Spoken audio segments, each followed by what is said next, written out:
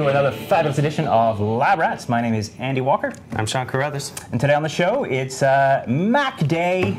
Mac Day, Mac Day. So if I listen to my friends, the Apple people, and I say, we're going to do Mac maintenance, the average response is, you don't need to maintain the Mac, it self-maintains, plus it makes you coffee. Right, Sean? I never said that. Now, I always give people a hard time because they say, the Mac's wonderful and it's lovely, but it really does need some basic maintenance, doesn't it? Right. It's not quite as much as your Windows box might need, but yeah, we'll go through a few basic steps. Everyone needs to do a little bit of cleanup. All right, well, let's take a look at this message and we'll be right back.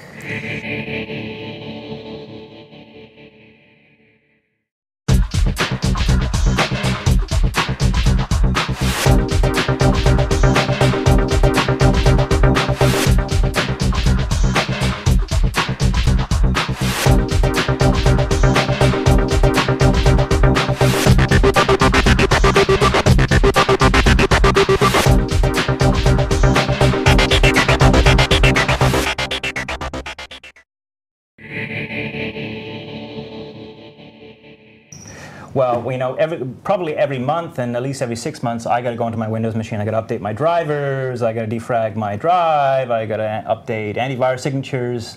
On the Mac, what do you got to do? We're done. That's it for Lab Rats this week. I'm Andy Walker.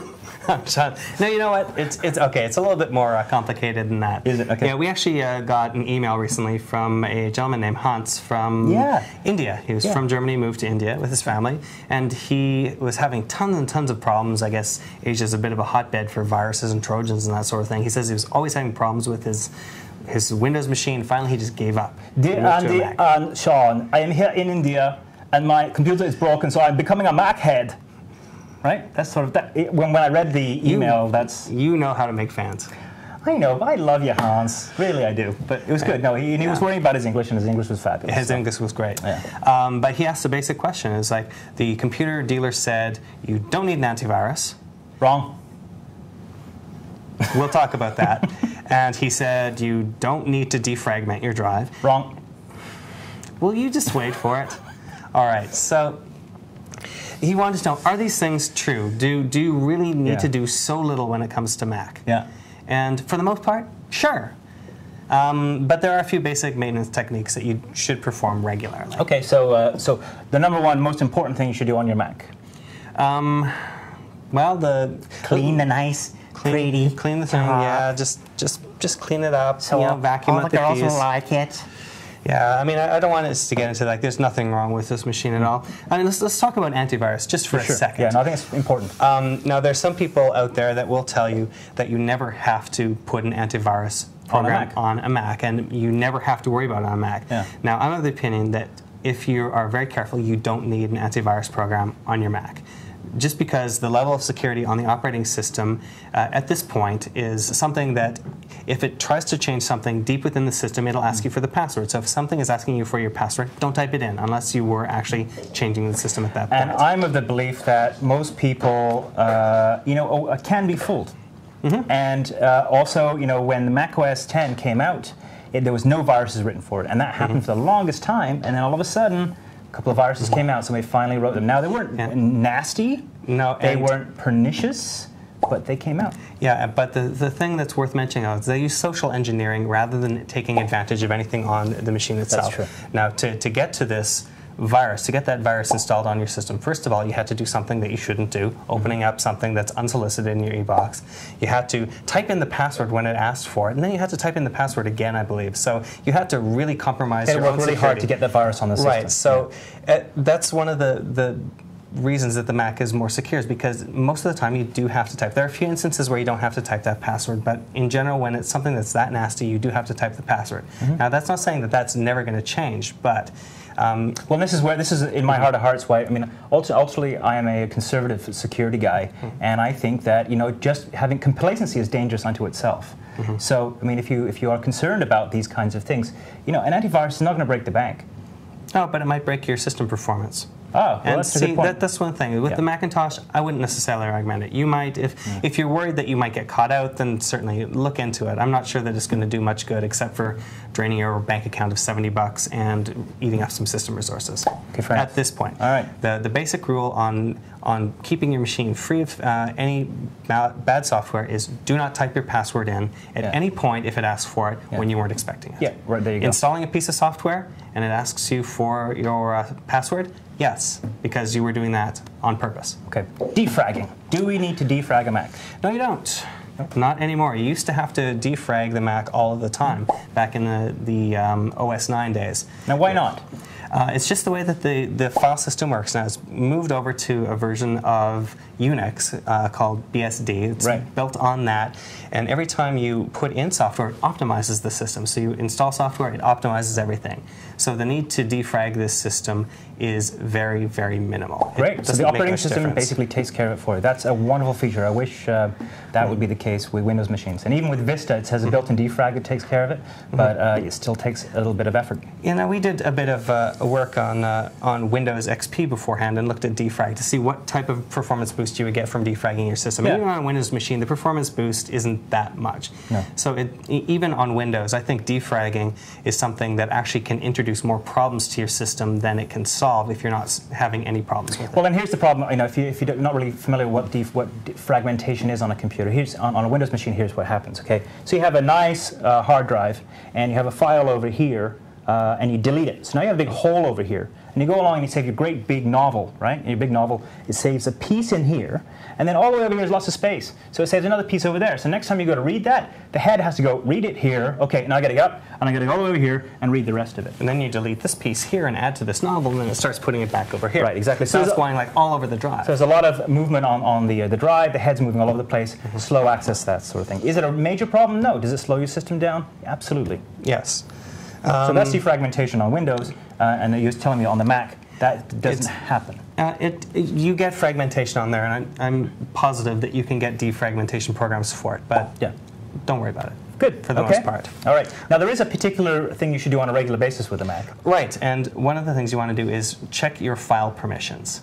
Now, you can end up with, because it's based on Unix, every bit of software on there has a permission, read, write, execute, blah, blah, blah. All of those things will have different file permissions, and they can get messed up over the course of doing work on there. You'll work on a program, it'll change it. You install some other program, it'll change file permissions around. So what you want to do is you want to make sure everything is the way it should be in your system. So you open up a Finder window, hit Command N, go into your Utilities folder, your Applications. This is the way most people will get to it. I've actually made a shortcut to Utilities there. Go into Applications, scroll down until you get to Utilities, double-click on that, then look for your disk utility. Now, this is what you would use to actually set up your hard disks on your system. So you install a new disk on there, you want to format it, partition it, blah, blah, blah. This is where you would go do it. On the left-hand pane, you'll have the hard disks. So we've got my MacBook hard drive, and the other partition here is my Windows partition for boot camp. You've loaded Windows on here too? Yeah, so we want to use the MacBook HD, whichever one is your main system drive. And you see down over here, you've got verify disk permissions and repair disk permissions. And you see what it flies up, determine if access control permissions are valid. And on this one, it says repair control permissions if necessary. I just go straight to repair disk permissions. Right. So what this will do is it'll actually go through all of the files on the hard drive, look to see what is busted, basically, what is set incorrectly, and it'll fix it automatically for you. So you know it's going through here right now. Now this doesn't do it all by itself every month. You physically have to do this. Is a manual thing that you have to do yourself. What, every month, every 2 months? You can set it up to do this. I would suggest once a month is a good choice. You don't want to do this overkill. You don't really need to do this every day or anything like that. Not even every week. I'd say once a month is very good for this. So this will go through. You can see it's almost done. It usually takes about 2 or 3 minutes to get through it. Larger hard drives will take you a little bit longer. There we go. Privileges have been verified and repaired on the selected volume. So it didn't take long at all. You're done. That's it? That's it. That's all the Mac utility fixes you have to do? That is the majority of the basic ones. Now, there's other things that you can do. Now, I downloaded a program called Onyx. Which is was actually recommended. My partner works in file permit or in print production. And they use Macs in this. And so one of the... She's a desktop publisher. Desktop publishers, right. So she actually came back to me one day and said, you should use Onyx. And I'm like, what's Onyx? And she showed this to me. So this one, it'll ask you for your password right off the bat. You've launched this program, you can type the password in. And what that's doing is it's giving that program access to your system. Now here you go. You've got this taskbar here that gives you various things. So you've got maintenance. You can do the verify and repair permissions here. If you've got this, you can do it from this console instead of going into that console we were just in. So it's like Norton Utilities for Mac, really, is it? Right. Well, kind of, except for it's free. Oh, it's free. Yeah, we like free. And you can do cleaning and get rid of all the caches, blah, blah, blah. You can check out log files. You can actually set automation so that it will do this automatically. And you can look into a lot of other things. In parameters here, this is actually kind of neat. This must be like the Windows UI, Tweak UI kind of thing. It's like Tweak UI. So you can actually go into your Finder, your dock, dashboard, and expose. Just change all the little settings for your machine. You can show arrows in the scroll bar, double at bottom and right. You don't like the way that that's set up, you can change them to single at both ends or at the bottom like normal. You can just change a lot of different things about that. So that's Onyx. That's one thing you can do that sort of automates that whole process. And where do we get it from? That one, I'll put the thing in the show notes, the location. You can find most of these programs that are available through a great site called versiontracker.com. And they have lots of freeware. All the freeware, Mac freeware? They have updates that are available for commercial programs, that sort of thing. Very good. And one last thing I want to look at is the bit of maintenance that you want to look at on most computers is disk space. Sure. So if you're always running out of disk space, you want to make sure that you can clear off the gunk that you don't need. And this, again, is a free file, but they ask for a little bit of an upgrade. Donation. Yeah, so, I mean... Reasonable. So we've got 17 gigabytes free on this. We're going to open the volume on this. You click on the hard drive that you want to check out. So if you're running really low on space on it, you would click that, and it would check it. So let's go to break now while this is chugging away, and when we come back, we'll take a quick look at what it found and why this is a great program to have. All right. We'll see you in a minute.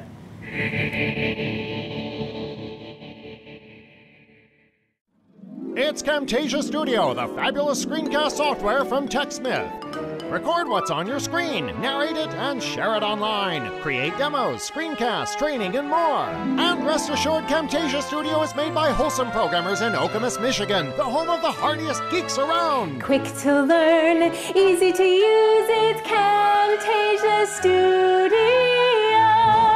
Download your free trial and start screencasting today. Well, you may have just seen a 30-second commercial, but we've been away for 5 minutes running this application, and we have results. Yeah, and it takes that long because it goes through every single file that's on your hard drive, the larger your hard drive, and I've got a 160 gigabyte drive in here, as you may have remembered from the previous episode where I upgraded it. Yeah. But it's got like a ton of stuff on here. It went through every single file, looked at the file size, where it is, and it's kind of funny what type of file it is. Yeah, so this is it looks like it's like a, I don't know, a hair follicle under a microscope or something. Or a processor designed from AMD. Oh, yeah. There you go. Oh, is that so here's all the cache. Here's some of the pipelines. Anyways. Now, what does it mean? Okay, so what this is, it actually has taken every single file and represented it graphically. The larger the file is... Bless you, Geo. Geo is allergic to the cats. I think he sneezed on a previous episode as well.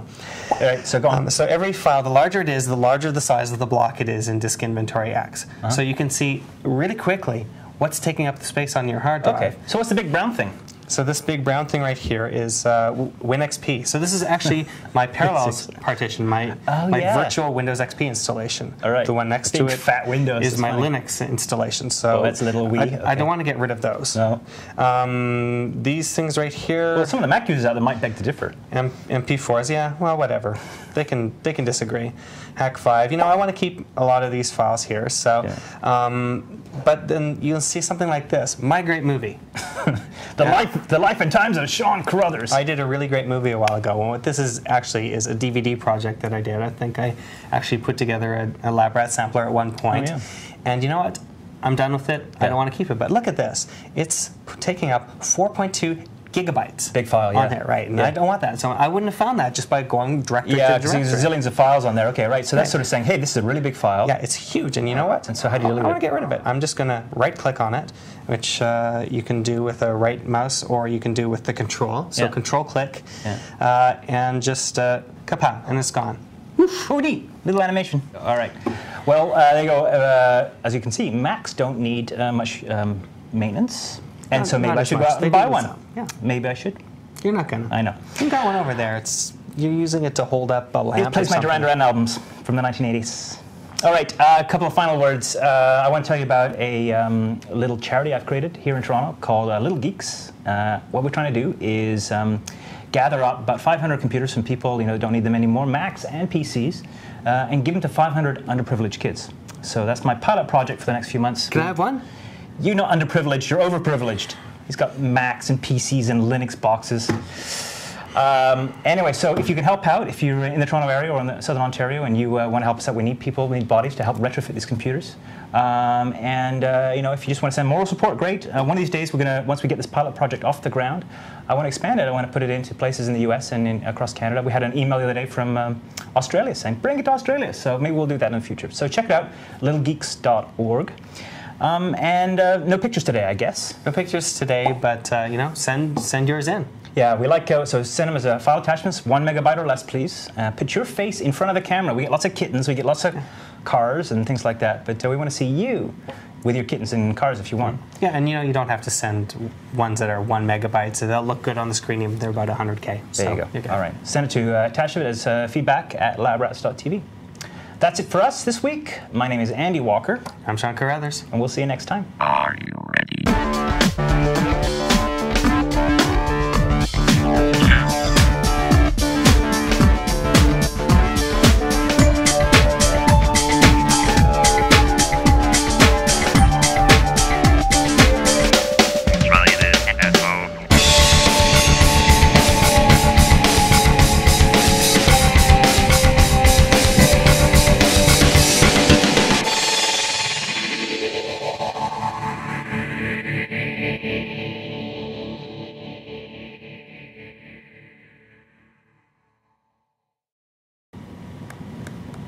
Cool.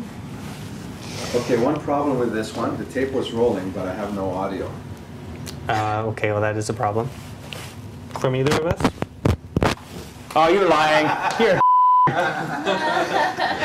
He's an evil